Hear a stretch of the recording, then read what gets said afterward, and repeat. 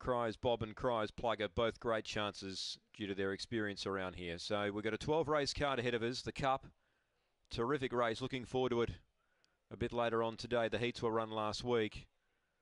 Of course, 12 months ago, Fabregal won the Mt-Gambier Cup. So we're just about ready. Race number 1, first of 12. Back to distance racing mixed over the 732. All eyes here on the 5.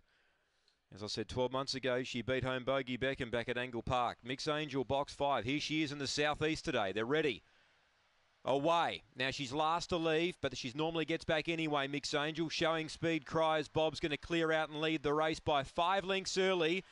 Moving through to second, Cries Plugger. Mix Angel hugs the rail, gets to third, so she's 7 off them, but she's in a striking spot outside her Beckham Lucy's. 3.5 lengths to Trademark Jet, and Jen Shen last. Down the back, Cries Bob by 5.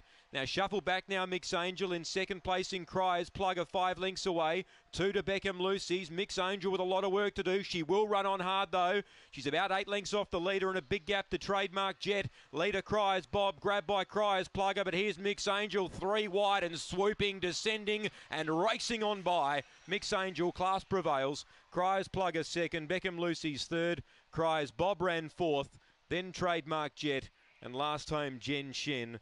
And the favourite's been too good for these.